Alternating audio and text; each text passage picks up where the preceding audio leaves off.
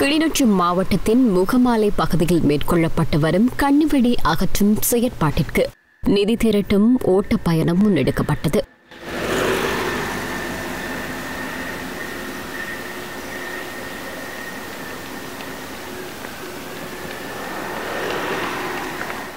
முகமாலை பகுதியில் இன்று ஆரம்பிக்கப்பட்ட குறித்த பயணம் கிளிநொச்சி நகருக்கு சென்றடைந்து நிறைவுக்கு வந்தது.